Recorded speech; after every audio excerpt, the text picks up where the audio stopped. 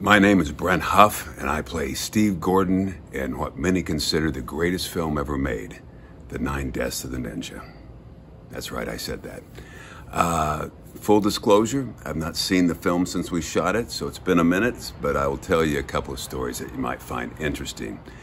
Right before 9 Deaths of the Ninja, I was shooting a kind of bizarre, campy French film called The Perils of Gwendolyn, where I'm captured in a city of women. It could happen, you know. So anyway, the actress who played Gwendolyn is Tawny Katane. And Tawny, at the time, just so happened to be dating a friend of mine, Michael Dudikoff, who you might know as the American Ninja.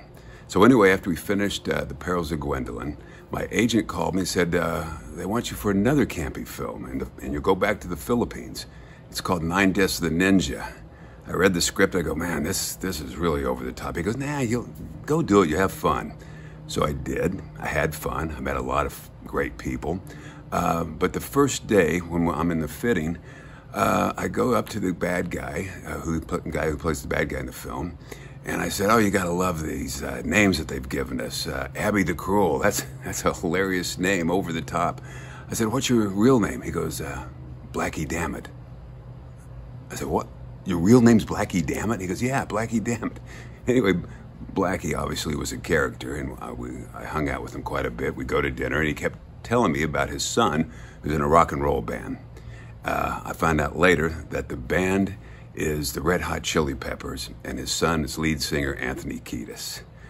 Now, just a few years ago, I was directing a film in Kansas City, and I walked by this hip girl that was on the set, and she had this lunchbox, and I did a double take. I looked at the lunchbox. I said, what's that? And she goes, oh, it's 9 Deaths of the Ninja. It was this bizarre, weird film that they did in the 80s. I said, you're not going to believe this.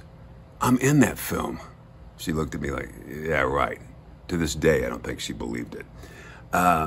Anyway, so I said, why do you have that lunchbox? And she goes, you know what? The film was just fun. And that's why I did 9 Deaths of the Ninja. It was just fun.